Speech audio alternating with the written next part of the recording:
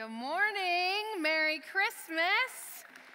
We got just a couple more days. I hope you guys are hanging tight, getting ready for what you've got coming. I still have quite a bit of wrapping to do, pretty much all my wrapping to do, but we'll get it done. We'll get it done. There might not be as much sleep the next couple days as I would hope, but that's okay.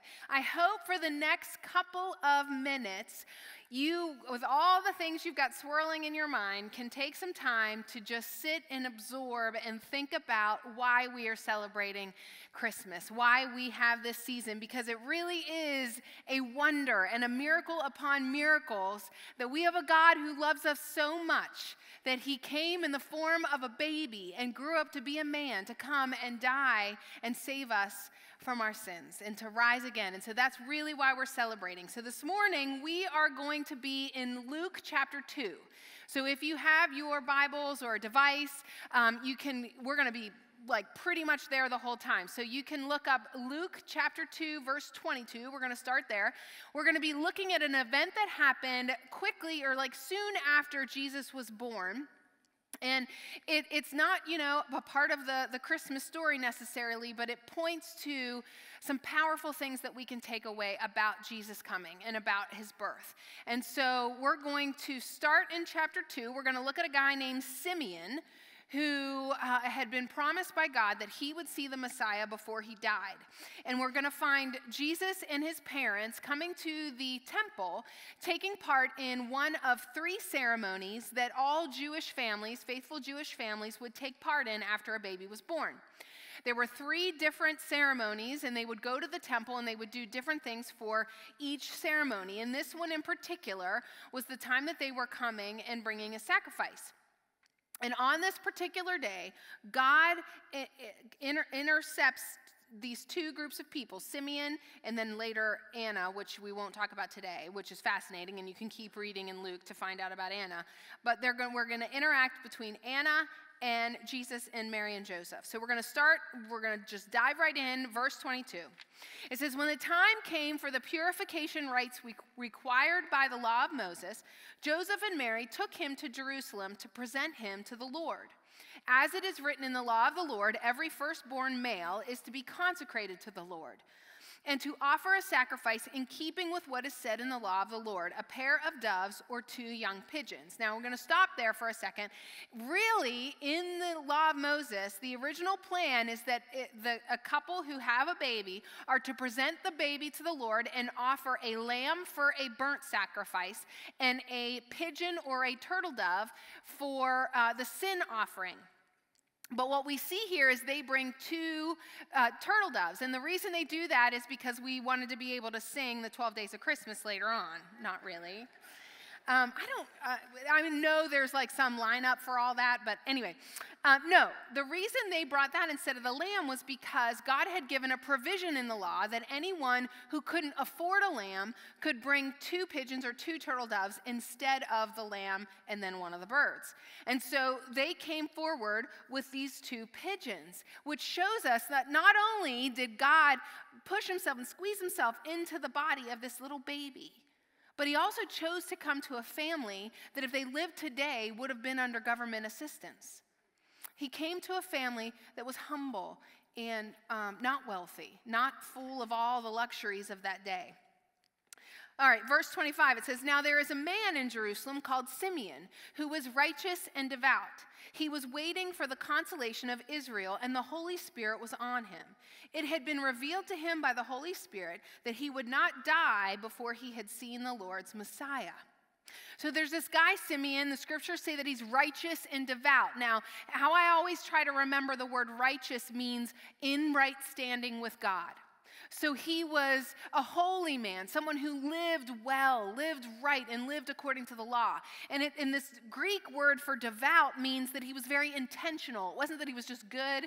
He was very thoughtful and intentional about his faith. And so he was well respected from the people around him, and he had been waiting, what it says, for the consolation of Israel. Now, if you remember, the Jews had been waiting for centuries for a Messiah to come. They wanted a king like King David to come from the line of King David that would right all the wrongs that had gone wrong for the nation of Israel. And during this particular time in history, the Romans were in control. This was during the spread of the Roman Empire. And so the Romans were in control of this particular area, and they were over the Israelites. And so the longing for a Messiah was even stronger than before because they were oppressed during this time, and they were governed by people they didn't agree with and people they didn't want to be ruled by. And so people were longing for this king to come who would restore Israel to its rightful standing with God and then in the world among people. So here we are, we see that the Holy Spirit somehow lets Simeon know that before he dies, he's going to get to see the long-awaited Messiah.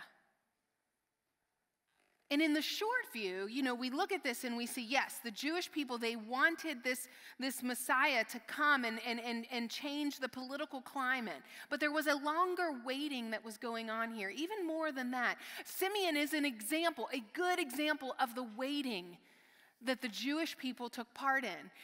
It's easy for us to look at the scripture and kind of read it quickly and not think about how this all played out. But technically, a spiritual Messiah, a Savior who would bring the world into right standing with God forever, had been waited for since Adam and Eve were banished in the garden.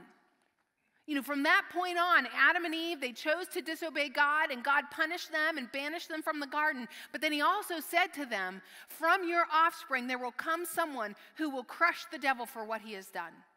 And so since Adam and Eve, they had been waiting for a Messiah. They had been waiting for someone to come and fix everything that got messed up. And so Simeon is at this pinnacle point where he has been longing and waiting. And we don't know how long the promise was. We don't know when God told him that he would see the Messiah. We don't know if it was a week. We don't know if it was 20 years, 40 years, 80 years before. We don't know. But what we know is that he had been longing. He was righteous. He was devout. And he was waiting for the Messiah. And he hadn't given up hope. For thousands of years, creation had waited. And then for 400 years before Jesus was born, there was this silence where God didn't speak any prophecies. There were no prophecies written down. There was no direction from the Lord.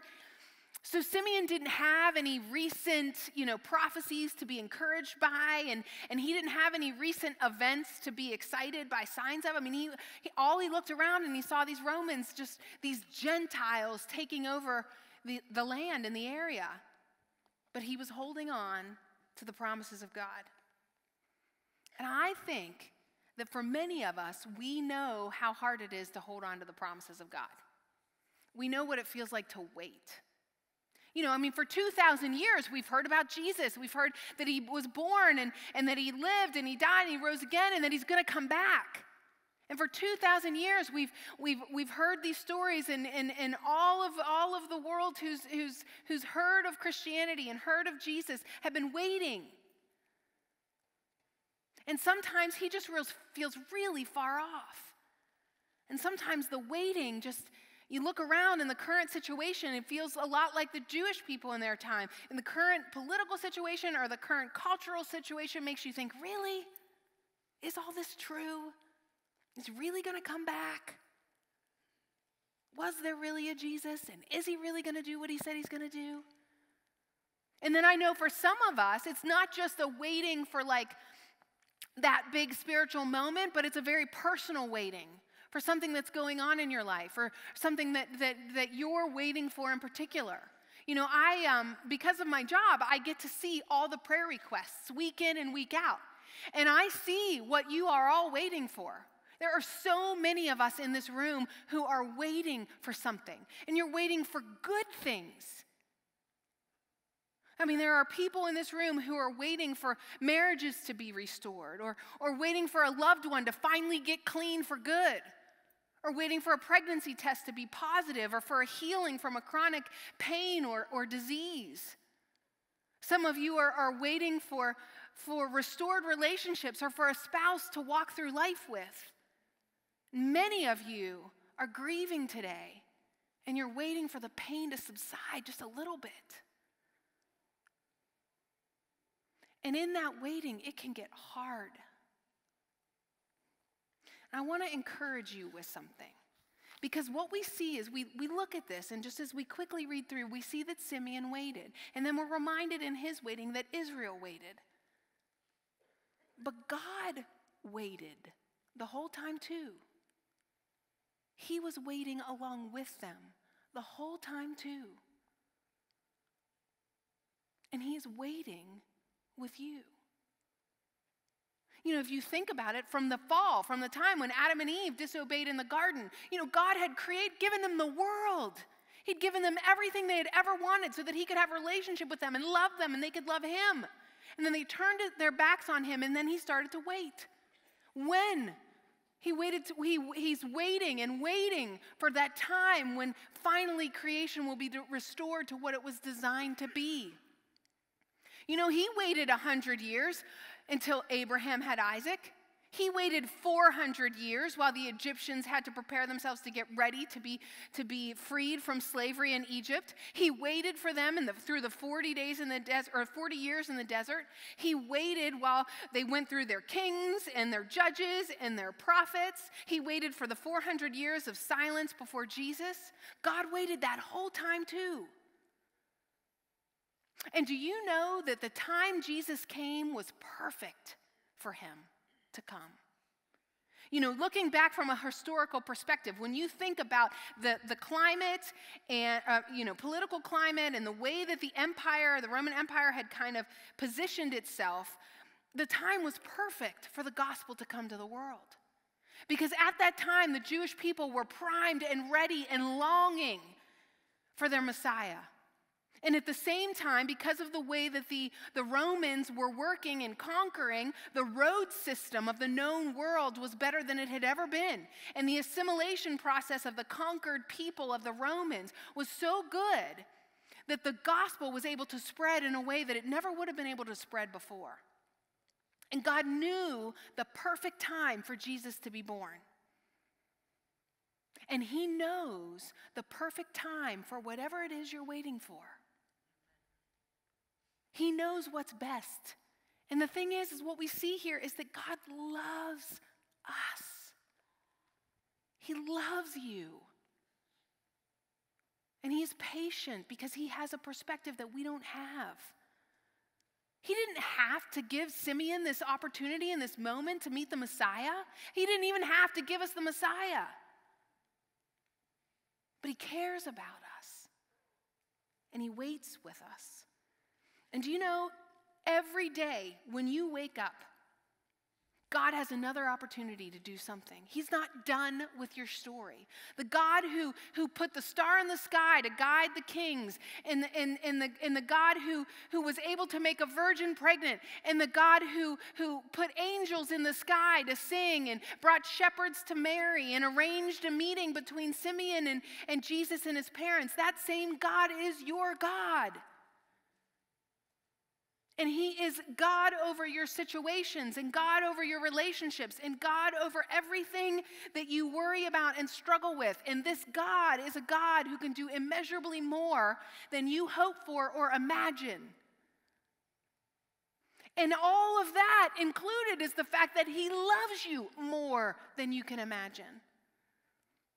And what's amazing about my job and what I love about my job is that, yes, I see all the prayer requests, but I also see all the praise reports. And I see all the lives that get changed. And I can point to people in this room who have had their marriages restored. Many. I can name people who have been chemical-free from addiction for decades. I can tell you people whose spouses they prayed for years to come to Christ, and they came to Christ. I can tell you of miraculous healings. I can tell you of people who have grieved major losses who can now belly laugh without feeling weird about it. I can tell you about marriages that were long awaited and are so now worth the wait. God is not finished with your story yet.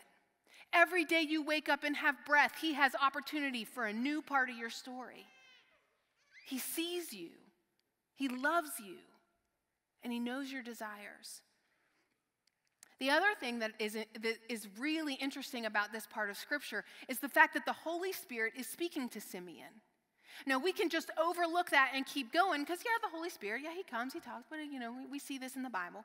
But up until this point in the Old Testament, the Holy Spirit only kind of came to the big dogs of faith. Abraham, Isaac, Moses, and all the prophets that the books in the Bible are named after. But at this point in history, we see an uptick in the Holy Spirit's interaction with people. And this is particularly exciting because for 400 years, God had been silent. But when we see the Christmas story, we see the Holy Spirit all over the place. First, of course, Mary conceives a baby by the power of the Holy Spirit, and then she goes and she talks to Elizabeth. Before she says a word to Elizabeth, her cousin, Elizabeth is filled with the Spirit and knows that Mary is carrying the Messiah. And then it says that John the Baptist, when he was born, he was filled with the Spirit from that point on.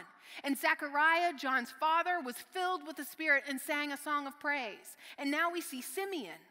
You see, God is up to something new here. And his Spirit is moving and working. So in verse 27, it says, moved by the Spirit, he went into the temple courts. Now, we don't know how Simeon heard the Spirit. We don't know if it was like an audible voice or an impression or a thought or a dream. We have no idea. All we know is that Simeon heard and he obeyed. In verse 27, it says, when the parents brought in the child Jesus to do for him what the custom of the law required, Simeon took him in his arms and praised God, saying, Sovereign Lord, as you have promised, you may now dismiss your servant in peace. For my eyes have seen your salvation, which you have prepared in the sight of all nations, a light for revelation to the Gentiles and the glory of your people Israel. Now, this blessing is actually famous. It has a name. It's called Nunc Dimittis, which means the Song of Simeon. And it has been chanted in worship services for hundreds of years. And it's a beautiful section of Scripture. It's a beautiful blessing, full of hope. It's a realization of promises fulfilled. I mean, in one fell swoop, Simeon is saying Jesus is God's salvation. He's his light. He's his glory. And he also points to the fact that the Messiah is not just for the Jews, but the Messiah is for all people. Gentiles, that's any non-Jew, that's anybody who was not Jewish. And here, this pious, devout Jew is saying that the Messiah is for everybody. Now, at the time, this would have been a little bit unusual because the Jews particularly thought that they were the chosen people of God and that God was going to save them. But if you look in Scripture and in the prophecies in the Old Testament, it's clear that the Messiah was for all people. It just wasn't the usual thought of the day at the time. But Simeon confirms the fact that the Messiah was for everyone. It says then in verse 33, the child's father and mother marveled at what was said about him. I mean, if you think about it, just for a minute, think about being Mary and Joseph. I mean, at every turn, they had to be like, what? Oh my goodness. I mean, really, like everything is so amazing. You get the angel coming to Mary, and then Joseph doubts the whole thing, and then the angel goes to Joseph, and then she starts growing this baby in her womb, and then she goes and sees Elizabeth, and Elizabeth knows without her even saying anything, and then the shepherds come as she gives birth to the baby, and they saw angels. I mean, it's just confirmation after confirmation after confirmation, and now you have Simeon. I mean, the word marveled here has got to be the perfect word for that. They had to just literally be like, again. Just amazing. But then, Simeon turns to Mary and says this. Then Simeon blessed them and said to Mary, his mother, this child is destined to cause the falling and rising of many in Israel, and to be a sign that will be spoken against, so that the thoughts of many hearts will be revealed, and a sword will pierce your own soul too. Now, I can just imagine the chill that went down Mary's spine. I mean, what about all the peace talk? What about the tidings of great joy? And the angel saying, don't be afraid. And now you're telling me this? What's this with the rising and falling of people and sword piercing my soul? I mean, I would wonder if Mary maybe at that moment was like, he's just a crazy old man. I don't want to take any of that in. I mean, think about that. Or maybe Mary completely got it. You know, she'd already been through a considerable amount of pain. Joseph almost left her. You know, people's opinion about her had to be tarnished because they weren't going to believe that really she was impregnated by God. But I would think that Mary and Joseph would have, yes, they recognized that they went through pain, but I would think that they would hope that the worst part was over. You know, now they're married, the baby's born, he's cute, the grandparents are going to love him, you know, we're just going to move on. And this guy says, no, this is going to be painful. This is going to hurt. You know, I would think that for Mary and Joseph, these would be words that they wanted to forget. But it's obvious that Mary didn't forget these words because she most likely was the person who told Luke all of this information for him to put in the Gospel of Luke. And I wonder, as Mary lived her life and watched Jesus and watched him grow and watched his ministry, if there were times where she was reminded of Simeon's words again. Because there were times where Mary wanted Jesus to do certain things and he didn't do them. You know, we always think about the story where Mary says, oh, go make the water into wine, and he goes and he obeys. But there are other times where Mary says, come, and he doesn't come. And there are times where he does things she doesn't want him to do. And there are times where she watches all these people in authority get ticked off at her son, and she's just watching him stir. And you got to think, she's got to think about these scriptures and say, this is a sword piercing my soul to watch my son go through this, even before he dies on the cross. And I think, again, like we can relate to Simeon waiting, we can relate to Mary here. There are times when we're just not going to get what God is doing. And there are times where we're going to want him to do something he's not going to do, or he's going to want us to do something we're not going to want to do. And there are times when we are going to struggle and we're going to go through pain. And you know, we come to church and we hear hope, love, peace, all this wonderful stuff, and we absorb that all in and we love that. But we know and we hear week in and week out that there is also a struggle that comes with our faith. There is a conflict. There is a pain, a sword that pierces our souls at times as we live out our faith. You know, it's fun to take in all the peace, love, and hope stuff. But there are hard truths that come with all this. You know, there are truths that say that we are to die to ourselves, that we are to submit to others, that we are to put others above ourselves, that we're to love our enemies and forgive others and be generous. And Jesus says that in this life we'll have trouble. And all these truths, these hard truths that we have to take in, just like Mary and Joseph had to take in the good and the hard in Simeon's blessing, we also need to take in the good and the hard that comes with our faith. But we know, many of us know, who've walked out this faith for a while, that it is through the hard things that we find the peace of God. And it is through the hard things that we grow in our faith. I remember when I was 8 or 9, I don't know, a kid, and I was riding my bike out back. I had a sky blue bike with the white banana seat, you know, remember those? And then I had the blue ribbons coming out of the handlebars. It was very nice. It was a hand-me-down, but it was very nice. And I was riding out back, and we had this alleyway where all the neighborhood kids would ride, but they put gravel on the alley. And you know, gravel is not really that great for bike riding. And I was trying to show off because all the kids my age were boys, and I needed to prove that I was just as good as the boys. But in this instance, I obviously was not as good as the boys because I wrecked and I landed on my knee. And my mom wasn't home, but the neighbor who was watching us, and she was kind and nice, and she was also a nurse. So I came to her bawling. My knee is gashed up, you know, just a mess. And so she lifts me up on the counter and she takes a look.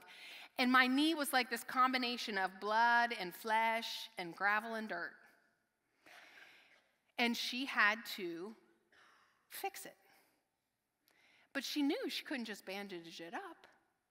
And so she had to slowly and painfully and carefully get out all the dirt and all the impurities so that it could heal properly.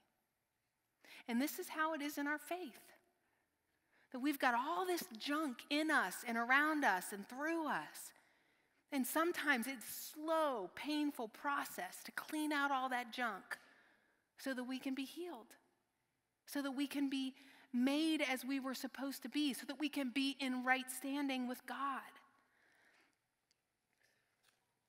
And it's hard, and it's painful, and there's this conflict, but there is spiritual growth that comes in pain. We know, we can hold on to the fact that much of our faith building will be after walking through hard times, or like Simeon, waiting for something we want.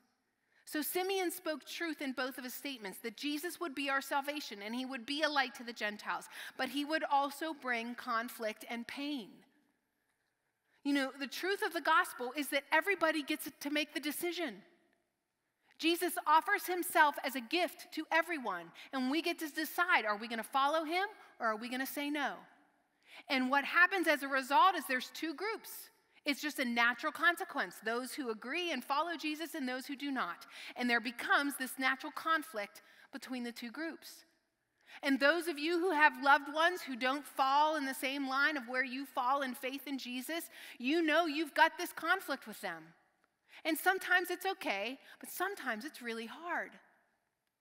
And most of us in this room have not been disowned or been persecuted for our faith, although there are many in the world who have. But I would bet the majority of us in this room who've lived out our faith have experienced at one time or another some kind of rejection or misunderstanding or a dismissive attitude or being excluded for our faith. And it hurts. Some of us have fractured relationships because of where we stand with Jesus, and it's hard. You know, Scripture tells us that people love the darkness because when they go into the light, their true self is revealed.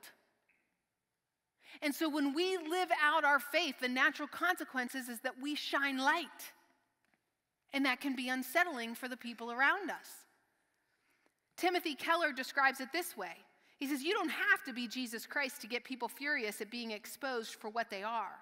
Just living an honest, moral life will expose gossip in the office, corruption in government, racism in the neighborhood.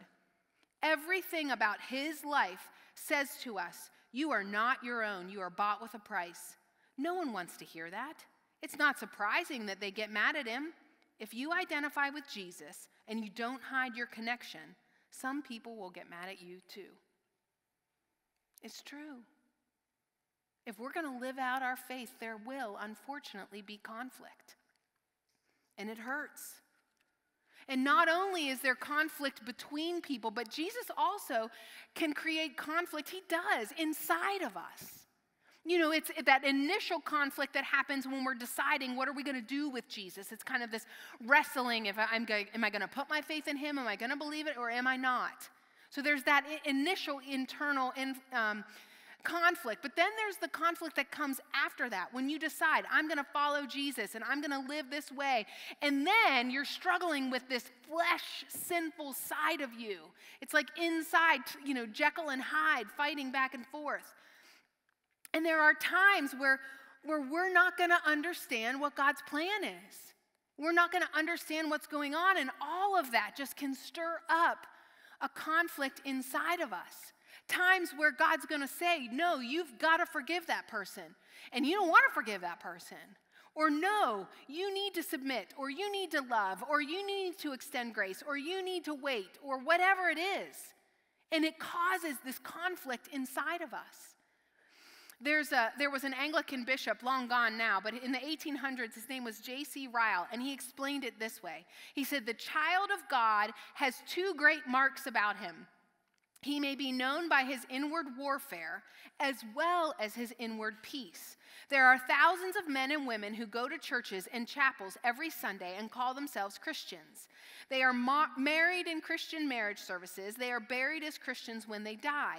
But you never see any fight about their religion or of spiritual strife and exertion and conflict and self-denial, watching and warring. They know literally nothing at all. Such Christianity is not the Christianity of the Bible. It is not the religion which the Lord Jesus founded and his apostles preached. True Christianity is a fight. And it's a fight internal. It's this internal fight between the flesh and sin inside of us and the part of us that wants to follow God, that wants to do what he wants us to do. We are, like everybody else, instinctively drawn to the darkness and not to the light. And so in order to fight against that inertia, it is a conflict within us. The book of Romans talks about this internal fight. We all experience it. It's one of those things, like, for example, we say, I'm not going to get involved with the workplace gossip. I'm not going to say anything. And then you go into work, and the next thing you know is you're deep in the middle of it. Or you've committed, I'm not going to smoke cigarettes anymore. I'm going to throw away the pack. And then 2 weeks later, you're on smoke break with everybody else at work. Or maybe you've decided, I'm going to stay pure in my relationship with my boyfriend or my girlfriend, but the next thing you know is you've gone further than you committed to go. Or you say, I don't want to yell at my kids anymore. I don't want to snap at my husband and have that tone with my husband. And then you turn around and you've done it again. Romans 7 in the Message paraphrase says, I obviously need help. I realize that I don't have what it takes. I can will it, but I can't do it. I decide to do good, but I don't really do it. I decide not to be bad, but then I do it anyway. My decisions, such as they are, don't result in actions. Something has gone wrong deep within me, and it gets the better of me every time. And we all struggle with this. The truth is, and the hope is, that the closer we get to Jesus and the more we walk with him, the more we have his perspective, the more this becomes easier. The more we're able to walk through these times better. Just a few weeks ago, I had one of my kids was sick. And I want to be like Florence Nightingale, I want to be this wonderful nurse who brings ibuprofen and crackers and ice chips just at any, possible time needed. And for the first couple days, I did pretty well. But day 4, when the fever still was going on, I was starting to get mad at my husband because his life wasn't really being affected as much as mine was. Of course, it doesn't make sense for his life to be as affected as mine is. He has a very structured job, and mine is much more flexible. I was really having to rearrange my lunch date with my best friend, and he was having to work. But I wanted to be bitter. I wanted to be irritated. Meanwhile, my sweet daughter is miserable. And it's, I'm supposed to be the selfless mother. But it was like I wanted to be selfish. It was this internal struggle. And we experience this. Our faith is a fight. And if it is not a fight, you've got to ask yourself, am I committed and submitted as I should be to God? If there is not this internal struggle going on in you, you've got to ask yourself, am I living as I should? And then for some of us, what we will find, though, is that as we live our lives, as we get closer and closer to Jesus, as we submit more and more to the Father, we will find that it does get easier. And there is a peace that comes as we live that out. But what is the best hope of all this is the fact that just like Simeon and we are not alone in the waiting, we are also not alone in the struggle that happens as we live out this faith. Hebrews 4:15 says, "For we do not have a high priest who is unable to empathize with our weaknesses, but we have one who has been tempted in every way just as we are, yet he did not sin." This is the, so good truth. He gets it. Jesus understands it. He chose to come as a baby and live the life as a human so that he would get it. He doesn't stand off and be like, oh my gosh, get it together. Oh, myself, get it together. No. He says, I will walk with you. I will help you. I will guide you. Walk with me. I am with you. God Emmanuel, God with us. It wasn't that Jesus just came and was born to be with us during that little period of time. No, it began the time where he is with us all along the way. As we struggle with the conflicts with others, as we struggle with the conflict within ourselves, he is with us. And he gets it. He understands it. And he is not, the amazing thing about Christianity is that we serve a God who not only understands it and gets it, he's experienced pain. It is through his death that we have life. It is through his anguish that we have peace. It is through his wounds that we are healed. And because we can have his perspective, because we can draw close to him and ask him for his perspective, we can push through the pain too. Scripture says, for the joy set before him, he endured the cross. He endured the cross because he knew it would bring everything right again, everything that he's been waiting for. He was willing to go through all of that for us, for you. You are not alone in the struggle. You are not alone in the waiting. And every part of this story points to the fact that God loves you so much, he did not leave you alone. He is Emmanuel. He is God with you. And this story shows us that he is a God who sees us, and he is a God who fulfills promises. And so what I want to do now is I want us to bow our heads, and I'm going to pray.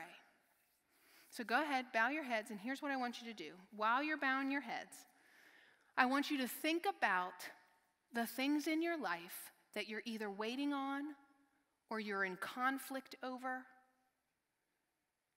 And for those of you who are in those places, I want you to think about those things. Just close your eyes and think about those things.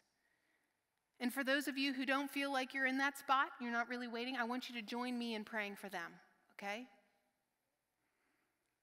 Let's pray. Father, I thank you that you did not leave us alone. And Holy Spirit, I pray right now that you would come and meet with those who are hurting, who are waiting, who are grieving, who are worried. And Father, I pray that by your Spirit you would remind them that you are with them.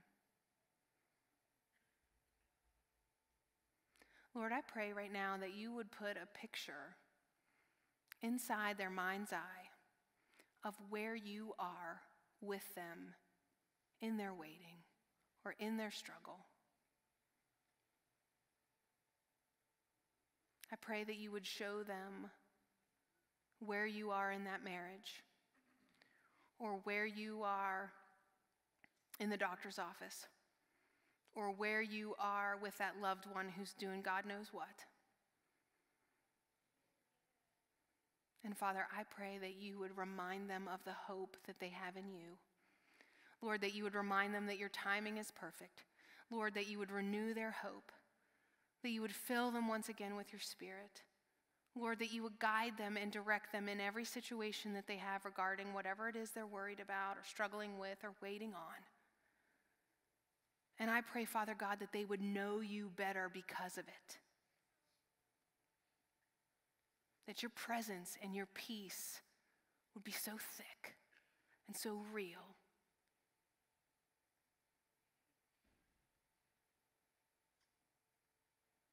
Thank you, God, that you are not one who has left us alone.